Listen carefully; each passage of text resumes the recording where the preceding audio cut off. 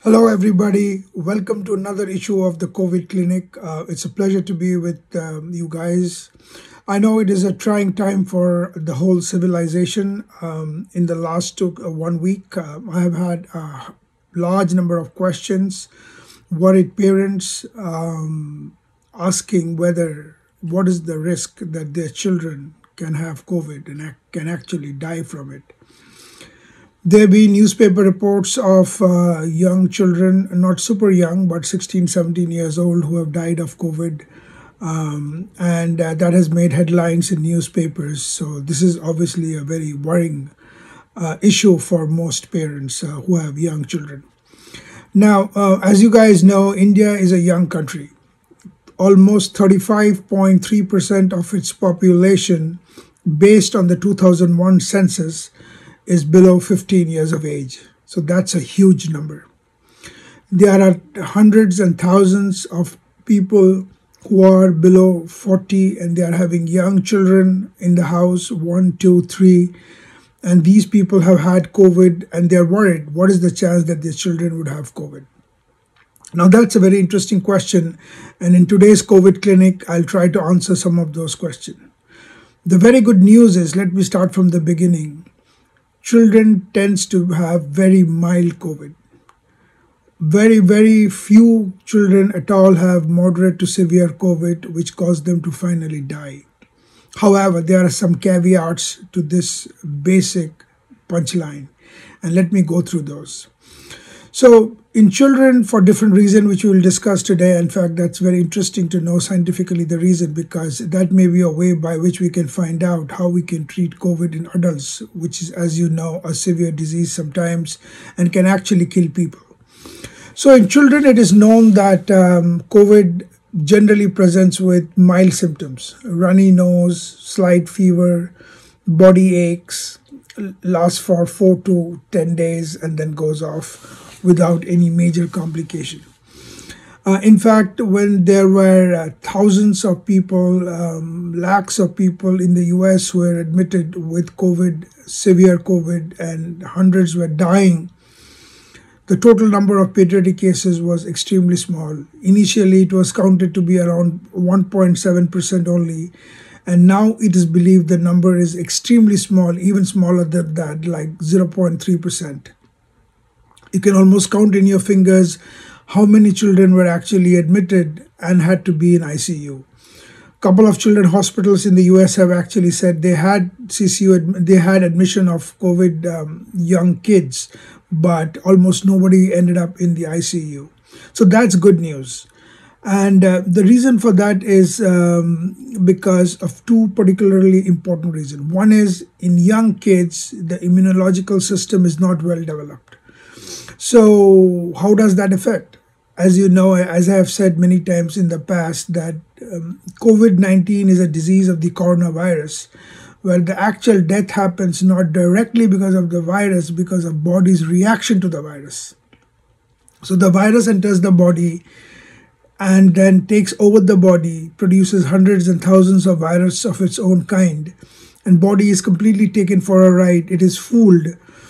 But when the body realizes that it has been taken over and it has become a virus-producing factory, it reacts back. Unfortunately, in some people, the reaction is violent. There is a cascade of different deadly chemicals that is released in the body, like interleukin-6, interleukin-1b, TNF-alpha. These chemicals are deadly and devastating. They cause ravage within the body, damaging and destroying the lung, causing the heart to become thin, paper-like, and massively big. The normal size of a heart is the size of your fist. So your heart is as big as your fist. And that heart becomes like a huge balloon. So there is affection of the heart, there's affection of the kidneys, there's affection of the brain. Massive large arteries of the brain are blocked in seconds because there is formation of clot, which blocks blood flow, causing severe stroke, which kills people. The good news is none of these happens in young kids because they are immunity is not that developed where they can launch such a massive reaction against the virus. So that's one way a good news. So most people will be infected, if at all they are, get over with the virus in a couple of days to weeks with little or no symptoms at all, or very mild symptom as if they have caught some common cold. Some exception may be completely newborn child because they have very small lung, and the lung pathways that carry air is also extremely small. So even mild inflammation in them can cause them to have respiratory distress, and these patients may need immediate admission to be taken care of. But in general, even in houses where there have been COVID cases amongst adults, the children do get COVID, but the COVID is generally not severe. The chance of getting COVID varies among place to place, but in places that have got big attacks like northern Italy, China, United States of America, most kids between 1 to 5 years of age, only 11%, or maybe even smaller in some cases, were found to be severely ill. But the older kids, like 10, 11, the number of infection and severe infection is extremely low, maybe even 5% or even lower than that. So that's good news. Most of the younger people in our homes in India who are young, below 17 years of age, generally the chance of having COVID, getting sick from COVID, getting into the CCU or dying is extremely low. Despite the fact that we are having massive transmission. And today India ranks third in the world after US and Brazil with the most number of cases.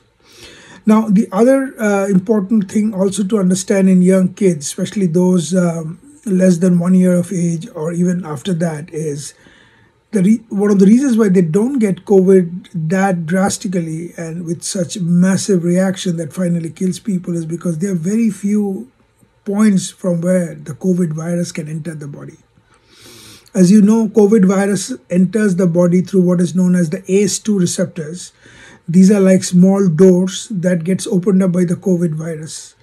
But COVID virus first has to attach to these receptors, or doors as we can call it. Now, if you have very few ACE2 receptors like young kids, the chance of COVID virus attaching to some receptors like this and getting inside the body is extremely rare.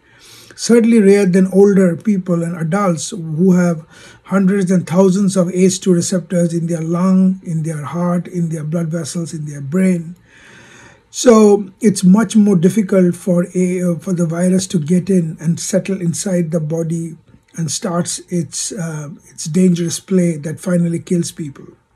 So that's the other good news, and that's where now research is going on to see if we can find out some sort of a ACE2 receptor blocker, which might prevent the virus from entering the cell in the first place. So even if there's COVID all around you, you'll never get infected. But research is going on. We don't have much on that account for now. So we'll keep you updated as we pass through and important landmarks comes for us to know about COVID. In the next episode, I'm going to talk about the vaccine. I've had hundreds and thousands of questions on what is the latest vaccine, when can we have one. So my next talk will be on what are the different vaccines that are being worked up in India, in the US, in the UK, what are the frontline vaccine, what stages of development they are, and obviously rationally how effective they will be in stemming this pandemic that has already killed thousands and thousands of people all over the world. Thanks for watching me. Don't hesitate to get back to us with more questions. It's your questions that make us write to you and talk about those important topics. Hope to see you soon. Take care and keep yourself safe from COVID. Thanks. Bye.